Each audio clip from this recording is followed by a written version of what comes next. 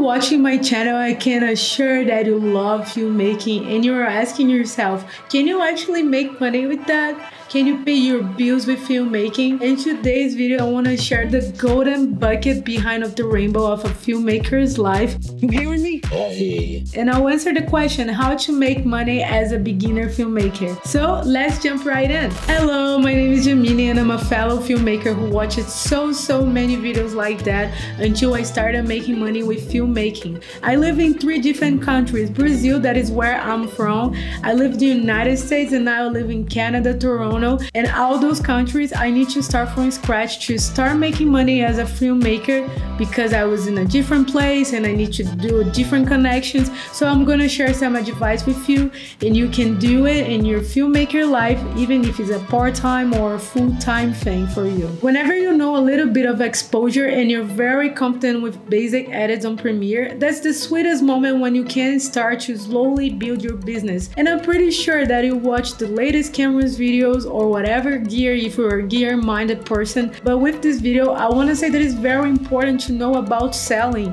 and pricing as well.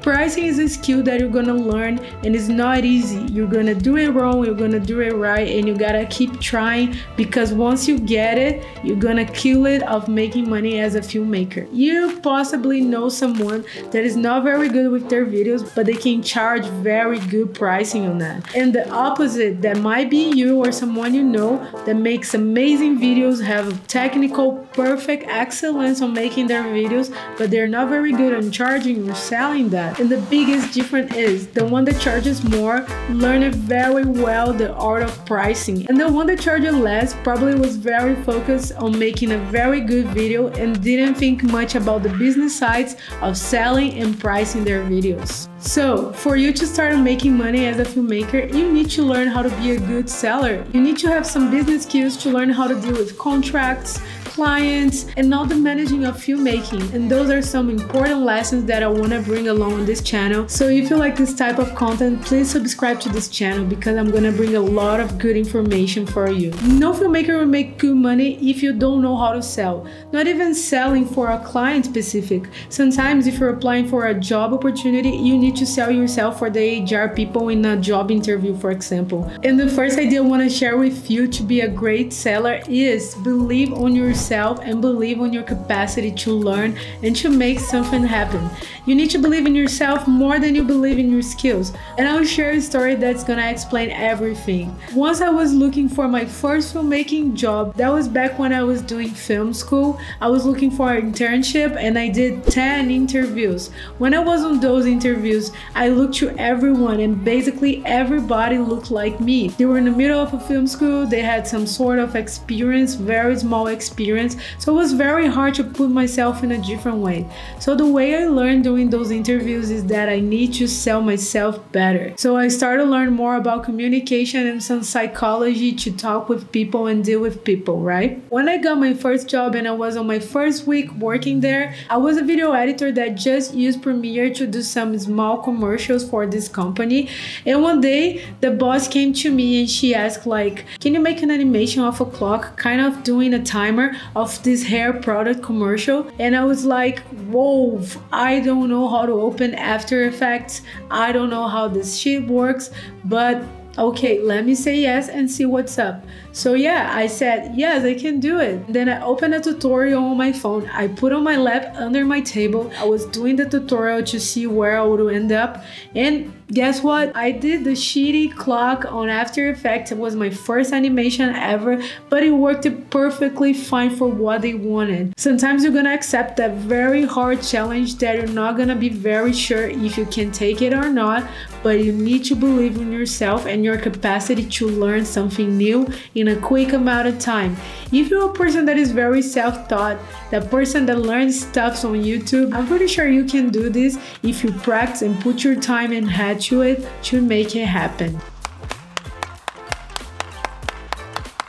Okay, if believing in yourself is the first tip, What is the second tip? Have your video out there. If your video is inside of your pocket or inside of your hard drive, you're not gonna find any clients and you're not gonna make money with that. So please post your video on Instagram, post your video on a Vimeo channel, make a good website, make an amazing portfolio, because that means being ready for whenever opportunity comes. If somebody sits with you to have a lunch and is a very good potential client and you don't have a video to just show and display and show what you know, you're gonna miss that opportunity. So you gotta have your video ready, able to show anyone, anytime. And that's why having a website, a portfolio, or Instagram as a display of your work is very important. Knowing that, let's go to the next lesson. Number 3, use very good people skills. People skills is very important. If a client saw your video on Instagram or in your portfolio and send you a message saying that they might be interested in having you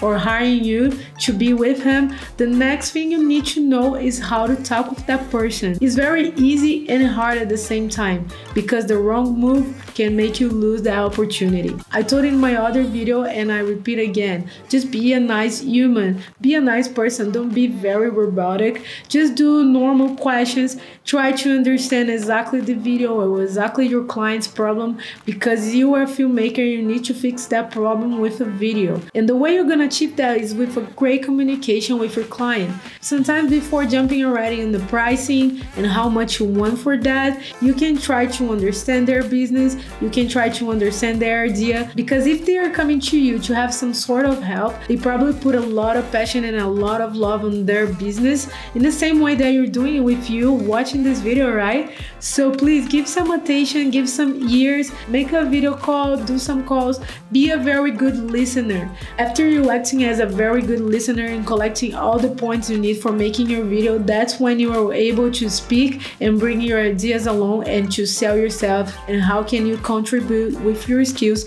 to make that video a possibility. Your first interaction with the client is almost like a dance. You gotta play with the flow, be very flexible. In the first moment, it's gonna be very hard to understand the client's steps in his dance versus your steps in your dance until you guys kind of find each other in the same flow. That is gonna be the creation that you're gonna do for their business. For me, as a video editor freelance, anytime I have a new client that comes to me, it's very hard to achieve what the client wants in my first video or my first cut. It's almost like going back and forth and communicating and sharing ideas and doing some more research until we get a point that I already can read my client's mind without having him to say a lot of things to me. So just be very flexible and patient with the process. So if you learned one lesson or two with this video, I ask you to please share this video with somebody else, like it, comment, and subscribe to this channel, because I want to bring a lot of information to help your life as a filmmaker to make a lot of money. So that was it for today. I hope you have a great rest of your day, and peace.